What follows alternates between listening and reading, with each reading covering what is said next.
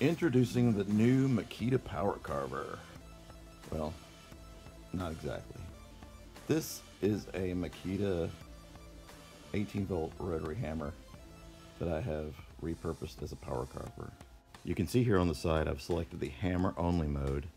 This is a 1 1/4 chisel bit for chipping concrete, scaling tile, and I have sharpened this on my bench sander, and it's not a perfect sharpen, it's just a down and dirty, get it sharp, quickly sharpen, but it gets the job done.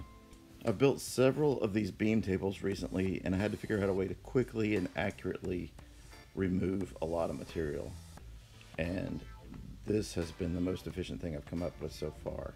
Just don't expect surgical precision. It works really well, but I wouldn't try using this for putting bow ties and tabletops. I may try a little backyard blacksmithing and see if I can turn one of these flat chisels into a gouge.